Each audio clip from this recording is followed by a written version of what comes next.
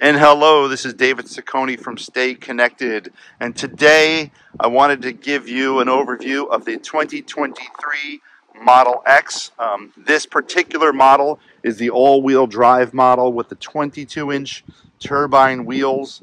It is the midnight silver metallic color. It has all black interior with the ebony decor.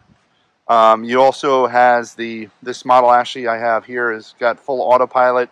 It is the 5-seat interior, which is really nice with the ability to fold down those seats to get more room in the back. One of the biggest characteristics of the Model X are the beautiful falcon wings that make it really, really nice to get in and out of the vehicle.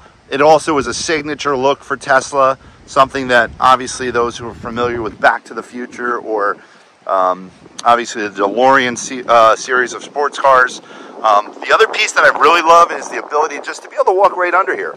I'm 6'2", no problems whatsoever, not hitting my head. Also, those who have children, car seats, you have the latch system here, but the biggest perk that I think, which not many people realize, is with these Falcon wings, you have yourself your own, basically, umbrella here. So you can load your child in underneath these Falcon wings, stay dry, not get wet. I wish I had this when my children were younger, but it's really, really nice feature. And as you can see from behind, and then when I close these doors, you'll see how beautiful they go down. And you can see that. And then to open it back up, you just press it once, and then they fully open. Another great feature is when you get in. I'm 6'2". My seat is set for the same position, and look how much room I have. I have plenty of room. Also, for those who have kids, you have a full screen here to be able to adjust pretty much anything. I know on many of my trips with my children, it was always, Dad, can you make it hotter, make it colder? You know, so those who have, obviously subscriptions to Netflix, to Disney, to Twitch, Hulu, YouTube, or obviously you can also look at your tutorials. If you have your music subscription, it would be here. You can adjust your heated seats if I wanted to turn it on or off. You have that ability, and then also to turn on and off the air conditioning here. The other piece is as I want to, I can just close the Falcon wings just like this, and they close nicely. I have plenty of room. I also have a little mini skylight ahead of me, but you also have this beautiful view in front with the glass windshield, which everyone loves. I have to say, it is probably one of my favorite features is this glass windshield, which is truly stunning when you're in there. You feel like you're almost in a helicopter cockpit. As I was going over the specs on this vehicle, this has the 22-inch turbine rims. Obviously, a bigger wheel is going to make some concern. They might be, oh, well, it might be bumpy. What's great about this, you can adjust the height of the ride, and it also has their suspension system in here that ultimately makes this car just a delight to ride. Not only that, many people have wanted to understand the differences between this and the Model Y. I have also the Model Y Performance, and I have to tell you, yes, the Model Y Performance is a much stiffer ride. This runs really nice and smooth. It truly is a really, really nice drive for those who are looking for a softer ride. This is not the plaid model, obviously, but I definitely have to say with these rims and this color, this gray, it's a beautiful combination. I didn't think I'd be that excited about it. This particular model is spec'd out at around $102,000, which is, prices are going back up with some of these Model X's, and who knows what's going to happen as inventory gets smaller, as Elon moves more towards production of the Cybertruck, which he announced in his earnings that it's going to take some time, and that they will see a little less amount of cars going out for them in this quarter. As it pertains to trunk space, the biggest amount of trunk space out of any of the Teslas currently right now, that's the Model 3, the Model Y, the Model S, by far. You have storage ability underneath here. This is almost like a wood type of separator. Goes right back in. You have another space for storage here. As I take this back up, you have storage down there. You have latchets to be able to latchet things down. Just overall, just a really good amount of space back here.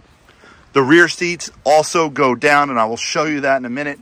Also, you can adjust the height of the tailgate. So if you are not as tall, you can adjust that so you can easily just be able to come here and close the actual back tailgate. So for those who want extra space, you can easily just pull the front, the rear seats down, and they're very flat. It's great. You're not going to really have any issues with sliding things in and out, catching. Ton of space back here to be able to do whatever you'd like to do, or if you have if you're going on a vacation, you have lots of bags. Just really, really nice and very simple to just push back in place, and you're good to go. By opening it, you just pull this lever, and then the seats go forward. One of my other hidden gems that I love about this is, as you can see, the rear seats decline. They decline back for extra comfort during the ride, and they do decline, as you can see, quite a bit. They are very, very comfortable sitting back here, and then obviously when you come back here, as I will do right now, and I come back, and if I close the Falcon Wing door, which I'm doing right now, I have just a nice, comfortable, and I can just lay back and take a nap as, you know, the person in the front seat's driving. Just a really, really comfortable drive.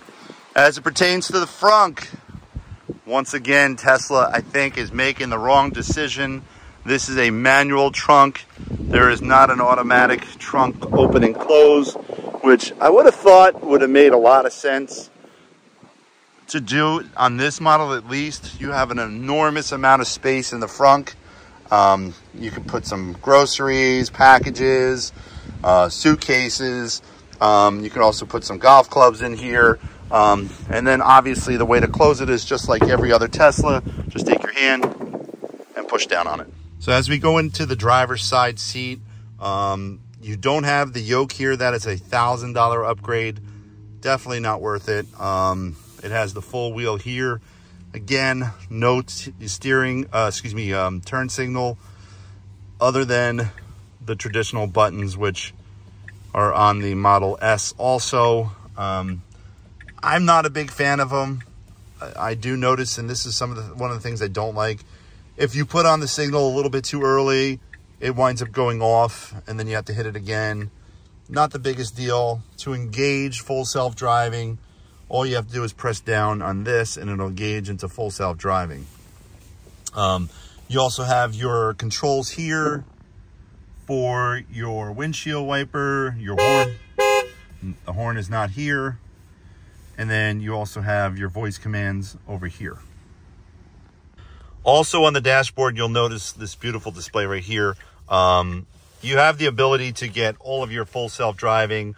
As you're driving, you'll see the road, you'll see other cars there.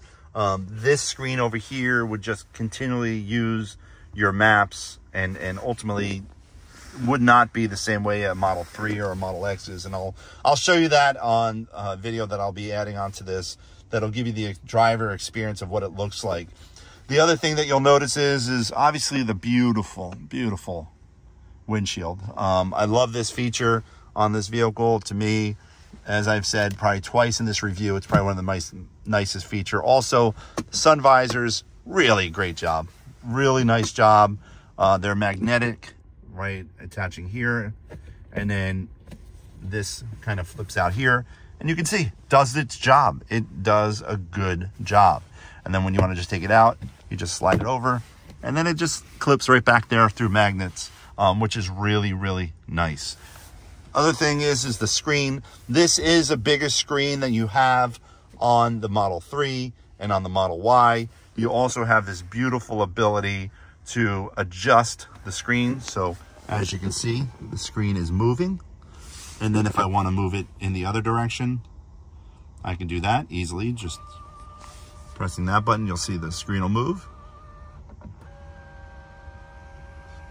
So for those who are not familiar with many of the Teslas, that is a big, many owners would like to have that ability on their Model 3, on their Model Y, just because it gives you that feeling of that you're in a cockpit, that you really are being able to see everything. Now, I have it flat right here. My passenger obviously can see more this way. Now it's open for everyone. So that's another feature. Also, your key always gets placed here on this one, or you can place your phones also to be charged, just like your Model 3, your Model Y, and your Model S.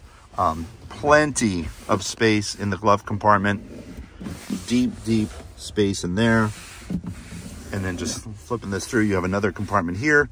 And then you have this. Now, also, you can close it up all the way. So it has different catch points, as you can see, like that. And hit it again. And there you go.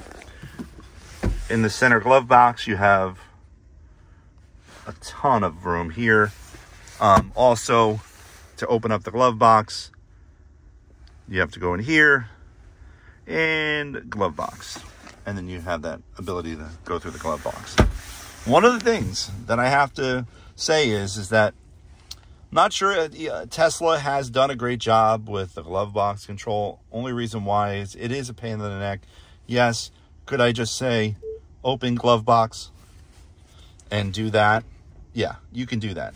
You can basically do anything with voice commands practically, and it'll do it. I would just like to have a button maybe right here for my passenger so that they could easily open up the glove box. So as we look at the display, I'm not going to go full detail into the actual controls, but something different for the Model X and the Model S are, how do you put it into drive? Very simple. You take your finger and you just slide up, and the car now is in drive. Or if you want to put it in reverse, it's in reverse now. Or if you want to put it in park, press that. As we look at the controls for the Falcon Wings, I can open up the Falcon Wing by just pressing that one button, and it opens up the Falcon Wing. If I want to open up the trunk, or if I lock or unlock the passenger's door for a child lock, you can do that also. Or we can just hit close all, and then all the doors will close, and I'll be ready to drive. Many of the reviews that you're going to see online don't speak about this, and I think it's a big miss because Tesla has put a tremendous amount of R&D into it, and that is your ride height and your suspension. I can right here click how high the ride is going to be. Now, this is going to be raised temporarily. You can see exactly here what's going on. The dampening system in place to take some of that feel on the road that you're getting. Now, I did feel that the car still is going up higher, or I usually like to keep it down here. And then you have all of your suspension information right here. You can see, obviously you have the adaptive suspension dampening. That's the whole system that they've put in place. And what I love about this is it adjusts real time, right? So depending on the road and depending where you're driving, you know, during the time, whatever it might be, this suspension is going to adjust appropriately for the driver, which I would say is one of the biggest pluses on the X. Between the adaptive suspension dampening, the Falcon Wings, the beautiful windshield, the center console here for the dashboard to have the visual display. I love those. Those to me are some of the best features on this vehicle. Steering wheel, not a fan. The yoke, definitely not a fan. I would like to still have my turn signals. I know Elon's going forward with the turn signals on the Model 3 refresh in 2024 with that. I don't think I'm a big fan of that. Also, the glove box, not a big fan. That's not a knock on the Model X, but in general, those are some of the things that I've seen Overall, what we're going to do now is, if you are looking for a Model X or a Model Y, it all comes down to your needs. And I don't care what YouTube video you watch, no matter what. Nobody knows what your everyday life is like. Nobody knows what your family is like. No one knows what your family needs are. I hope what this video provided to you was an overview of the pros and cons. I'm not biased. I will continue to cover as many electric vehicles as I can. I will also be doing some electric bikes. But ultimately, what I really appreciated is your support. And that is clicking the like button. Please subscribe and then share it. It doesn't matter. I just want to spread the word. I'm very passionate about electric vehicles, and I'm just very passionate about being part of this community and sharing some of my experiences. Thank you and have a great day.